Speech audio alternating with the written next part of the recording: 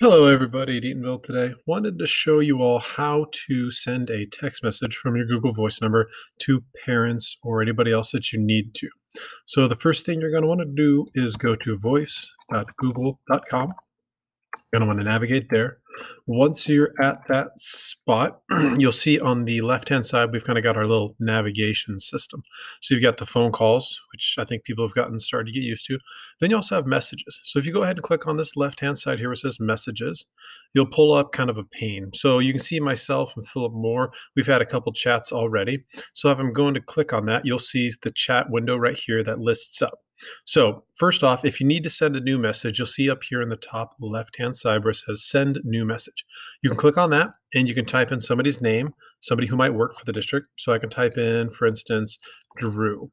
I know he works for the district. He'll be pre-populated by the directory, and you'll know it's his Google Voice number because it'll say so right here, Google Voice.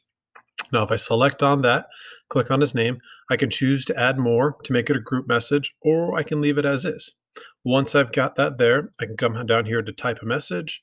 I can say whatever it is, and then I can click send on the right-hand side here, or I can push enter on my keyboard, and it'll send the message to Drew. You can also have the ability to add images, and if I click here in the bottom left, you'll see you can choose photos, you can go to your photo albums, or you can upload photos from your computer as well. Right here where it says select photos from your computer. Now note I had to click on this upload photos tab. I can click on this and I can select anything I need to from my desktop.